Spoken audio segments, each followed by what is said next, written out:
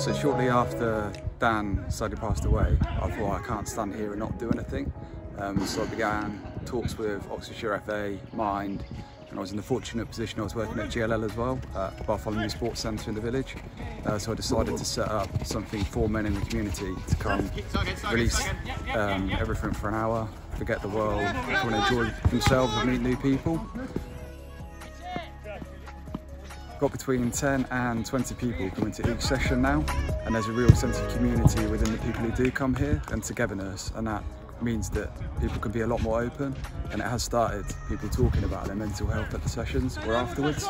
I don't think anything brings people together more than music and football, and that's why the sessions are so important. Daniel would be up there now looking at this thinking, you know, how proud he is. It makes me proud to see the turnout of people that are actually here, friends and new friends that have come along since we started. You know, people like Daniel should still be here. People like Daniel need help, and we're pushing to get that help by speaking to people like yourselves. We all come together on Friday nights, you know, and we just gel together, you know, regardless of what's going on in our minds, what's going on in the outside world, we're all here playing football, enjoying ourselves.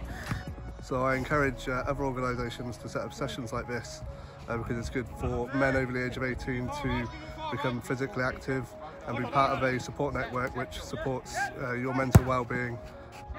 It meant a lot to us as County FA to help get this project off the ground in memory of Dan.